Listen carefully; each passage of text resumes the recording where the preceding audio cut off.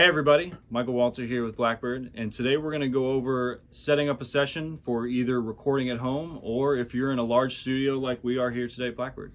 So creating a session template from scratch. The way I approach it is I try to be cognizant of A, what we're recording for the day, and B, I'm going to try to account for as many different scenarios as possibly that can happen. Experience is going to kind of lead you towards what you need to do. So now that Pro Tools is open, we're going to create a new session. First thing we need to do is decide what is our bit depth and what is our sample rate. We tend to track at 48K here as our sample rate and 24-bit depth because interfaces are fixed at 24 depth for recording. So for me, there's no real reason to go over that and do 32-bit float. It just creates larger files that you don't necessarily need. But as far as sample rate, man, choose whatever you want at your heart's content. I'm going to name this my initials and temp, and I'm going to put the month and the year that I created this, just so I know this is what I did in this particular project for this. We're going to prompt it to save in a certain location. If you have an external drive to record to that is not on the operating system of the software running, even better. If you can't avoid that, then obviously don't worry about it. And then let's start from scratch. So we need to account, let's pretend that we're doing a session that includes drums, bass, acoustic guitar, electric guitar, keys, and vocal. A stereotypical Nashville session, right? We're doing a full band, we're coming in, we're either gonna do demos or we're gonna do a master session.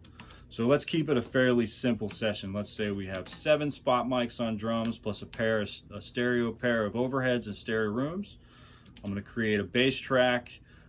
And then here's the thing that maybe not everybody does at home. And this applies to both home recording and to working on a console, is that I like to account for extra passes that we're going to do after the fact. I hate, as an engineer, seeing duplicated tracks. Anything that says .dupe, man, it just drives me up a wall, because nothing is worse engineering to me than not being prepared for what you're about to do. Because what that tells me is that that guy did not account for what that session needed to be. So from here, it's just a matter of naming our tracks. Please name your tracks. Again, pet peeves 101 for a lot of engineers is getting audio 1 through audio 32. Nobody wants to do that because now I got to listen to every track and really got to make sure it's just going to save everybody time down the line if we're prepared on the front end. So let's go through and name our tracks real quick. I prefer in like stereo tracks more than I just like mono tracks. It allows me to keep the session a little bit more concise, but this is dealer's choice. You like mono tracks, man, do that to your heart's content. You're not going to offend anybody. Overheads, rooms. Now let's account for all the other instruments. Bass.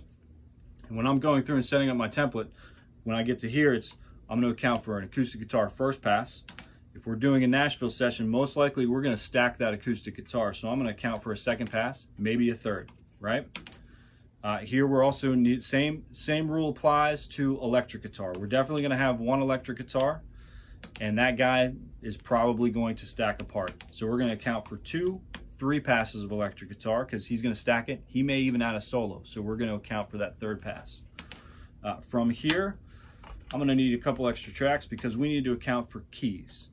A keys player on a Nashville session could come in with a various amount of equipment, and at Blackbird we have the benefit of having a lot of different pieces of gear. So not only do we have a grand piano, but we have upright pianos. We have, most likely he will bring in synthesizers, so we're going to count DI lines.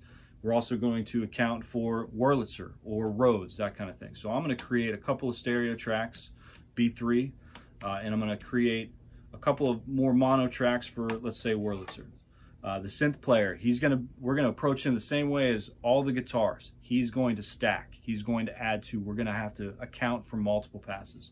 So we're gonna do synth 1. We're gonna do synth 2. Here's my piano. If you're the second, you're gonna have to talk to the engineer that you're working with. He's gonna tell you what microphones he needs, what he wants to do. Some guys do stereo B3 just up at the top. That Leslie cabinet though has a bottom horn, so a lot of guys like to mic that bottom horn too, so we're going to count for the B3 top and the B3 low. We need a scratch vocal because that guy's going to be here. He needs to sing the song with the band so the band knows where to play and where not to play so that they're not stepping all over the vocalist. I tend to do my vocal as a naming structure as XVOC because to me that describes scratch vocal, because this is not the permanent one. And I don't want to create audio files that already have vocal 1 because they're going to re-sing that vocal later, and I'm trying to account for duplicate file names and them having to recreate files or recreate naming structures that maybe they don't want to do. Before I forget, hey, create yourself an aux to get a click track going, and make sure you go ahead and assign that click plugin to that track, right? I like to keep it designated on 8th notes. I'll go ahead and pick a sound that I think a lot of guys in town will be amenable to. It's not going to be super offensive. Nobody really likes that woodblock like ding, ding, ding as their click. Like nothing is least inspiring as that. Hopefully we can find a sound that's a little bit closer to what's going to be like a kick drum or something like that, because we want to approach a click hopefully as just an instrument. It's just something that's helping us stay on time. So let's look for like something that's going to be a little bit better than that. So maybe a rim click or something. Let's just keep it on MPC right now because it's there. I know it's not offensive.